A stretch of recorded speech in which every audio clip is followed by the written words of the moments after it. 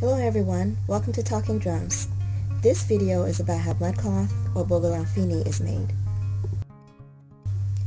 The Malian Bogolanfini, Bogolan, or mudcloth gets its name from the process of dyeing cotton cloth with fermented mud.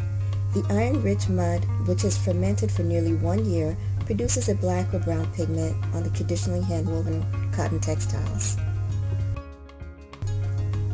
Mudcloth originated in Mali, has become a popular symbol of the Malian culture, and is now commonly used in art, decorations, and fashion. Bogolanfini, in the Bambaran or Bamanan ethnic group's language, means earth cloth. Bogo means earth or mud, Lan means with, and Fini means cloth. The town of San, Mali is known as the center of Bogolanfini production. The process of dyeing the cloth dates back to the 12th century. Traditionally, men were responsible for weaving the cloth and women dyed it.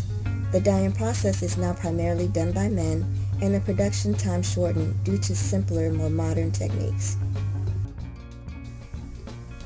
The cotton cloth is first dyed yellow using ingayama leaves and painted with symbols and designs. The cloth is then dyed repeatedly in the iron-rich fermented mud until it reaches its dark brown or black color. Then the yellow ingayama dye is removed with soap or bleach. The dyeing process can take up to 3 weeks. Historically, textiles were considered a prized and valuable possession.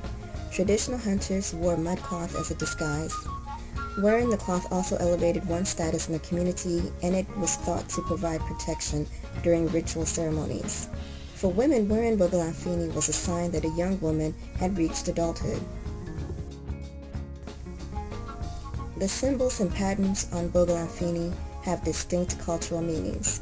Some patterns refer to proverbs, mythological animals, or to a historical event, like the battle between a Malian warrior and the French.